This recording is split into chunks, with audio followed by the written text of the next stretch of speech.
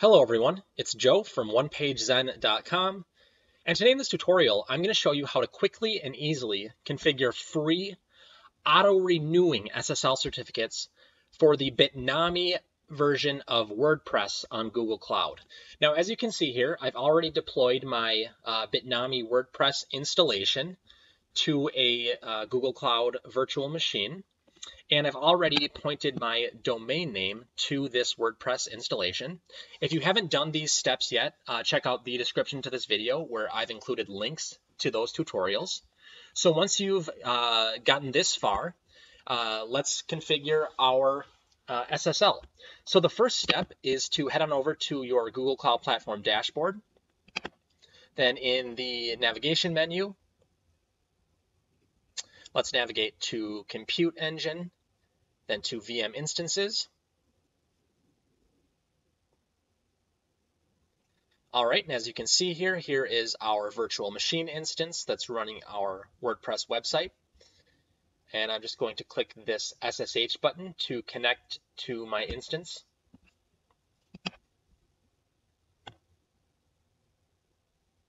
All right, so now that I've connected to my VM instance, I'm going to copy and paste the command, which is going to allow us to auto-issue our SSL certificates.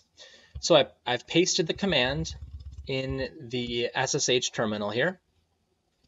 And here where we have your mail and your domain and the other your domain placeholder, I'm going to need to replace those with actual values. So for your mail, I'm going to add my email address. I'm just going to use example@gmail.com. But you should add your correct email address. And then for domain, I'm going to add onepagezen.com.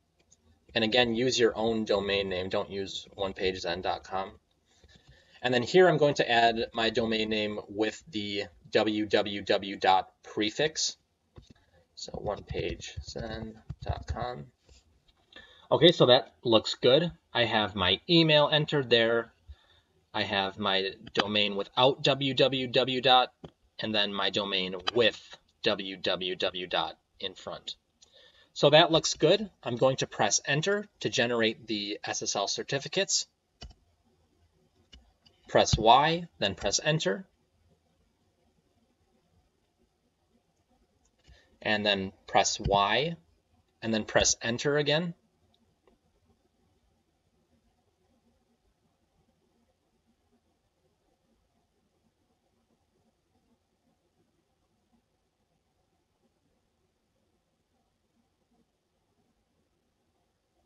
All right, and now it's asking if we would like to configure these certificates to auto-renew every month.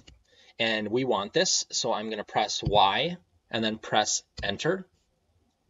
All right, so that looks good. The script was executed successfully.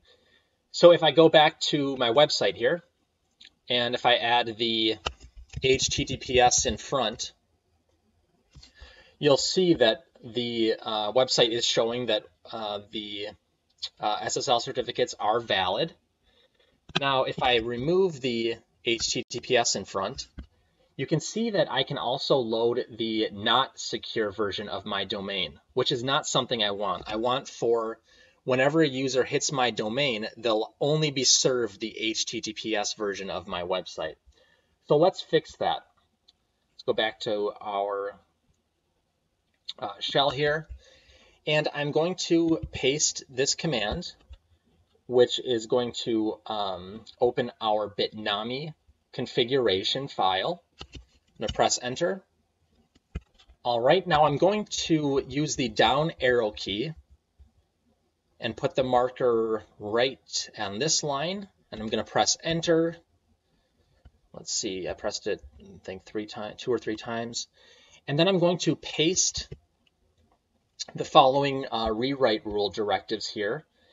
And this is going to say, tell Apache to always redirect users to the HTTPS version of our website.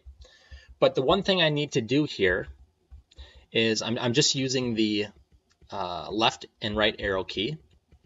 I need to replace example with my actual domain name. So I'm going to do backspace, backspace a few more times, and then I'm going to put www.onepagegen.com. So that looks good. All right, now I'm going to save the file by pressing Control and X at the same time, and then pressing Y, and then pressing Enter. All right, now since we made a change to one of our Apache configuration files, I'm going to have to restart the server for the changes to take effect. So in order to do that, I'm just going to copy and paste the following command, press Enter. And what this command is doing is it is restarting Apache. Okay, so that restarted without errors, which is good.